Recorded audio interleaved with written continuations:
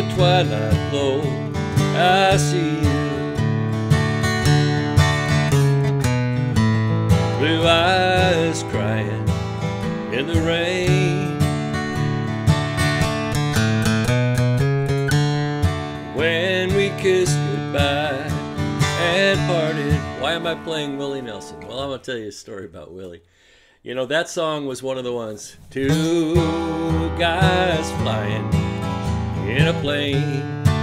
Ask Mark Prentice about that. We were so tired of playing Willie songs in the clubs. I mean, back in Minnesota for all those years, and then Arizona for all those years. And by the time I got connected with Glenn Campbell in the late 80s, 87 it was when I started with him, we had exhausted our, you know, our Willie thing. And we were doing, I mean, I loved his songs with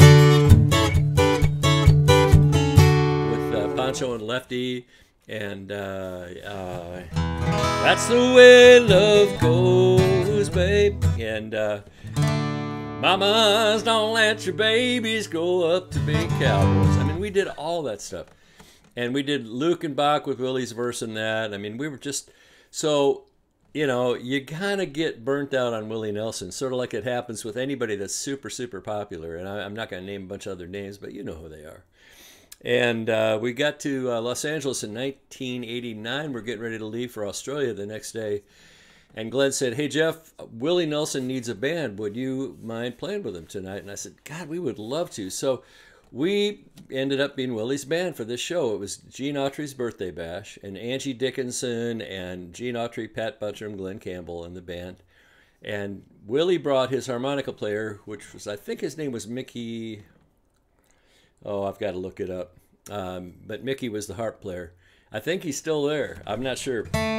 And he came out on stage, and we had a rehearsal in the afternoon at soundcheck, and he had that old funky amplifier and that guitar with the extra hole in it, you know, that I call the extra Willie. And he sat down, and he was so relaxed with us. Man, he was super cool to be with. But most of the good ones are. And he all of a sudden, he just went... And I was just like, my hair stood up on my back and my shoulders and my arms, if I had any on my shoulders, I don't know. And it was like all that old tired stuff was gone. This was the guy. That was the guitar. That was the sound through that amplifier. I mean, on the road again. And off we went. And we played about, I don't know, 6 or 8 songs in his set. And we did all sorts of, maybe I didn't love you. All those lonely, lonely times. Maybe I didn't ever told you. I'm so happy that you're mine. We got to play all that stuff. Okay, so we're ready to do it. It's black tie. It's all these people from Hollywood. It's at the Century Plaza Hotel. Big time deal. And the next day, we're leaving for Australia. Well, I had been playing with the Herndon brothers in Scottsdale. I was Jeff Herndon for a month because Ray was out with Lyle Lovett, and Dwayne Riston wasn't ready to join the band yet. He was still playing in, what was the name of the band he was in? Maybe it was First Class, I forget. Night Rider, maybe. And anyhow, so I was out there 5 nights a week, and Carrie had just been born. She was just a little baby girl. And man, I was up playing in the clubs till 2 in the morning, and then I'd have to get home, and Debbie'd go, fine, you're staying up with her if she cries, you know, and I go, getting no sleep.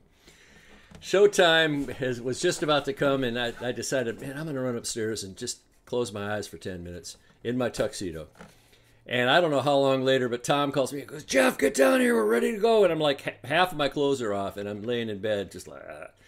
So I'm getting dressed in the elevator of this hotel, running downstairs. And I get down there, and thankfully they had about another half hour to go, so I was able to breathe a little bit and restore myself. And we got out on stage. It was time for you know, the Willie set, and we had the Glenn set and our own set to do too. But we, ladies and gentlemen, Willie Nelson, and the place goes just like this roar of people. It was like people up to the ceiling, you know, in this great showroom, the Century Plaza Hotel. And it was. People are looking around like, where's Willie? You know, there's, ladies and gentlemen, Willie Nelson! You know, crowds roaring, and there's no Willie. And it's going on and on like this, and we're going, what the heck?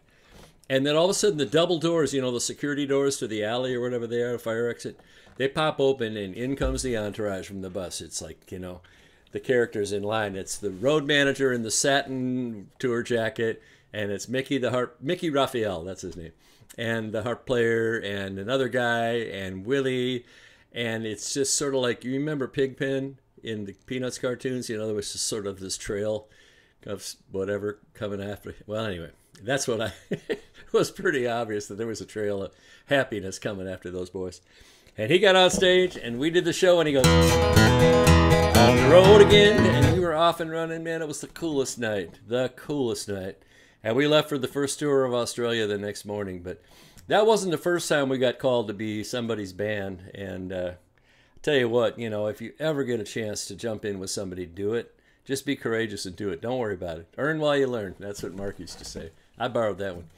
Anyhow, there's a little button that says subscribe. It's right underneath the video here, and there's a little bell next to it. If you click on subscribe and hit that bell, it'll notify you when new videos come out. I love doing these things. I love telling stories and talking about guitar. And for you guitar players, real quick, it's, you know, you can do that. And then when back in the club days with Ron Witalski on the fiddle, because he was great for a musical, you know, throwing a little musical germ around the band.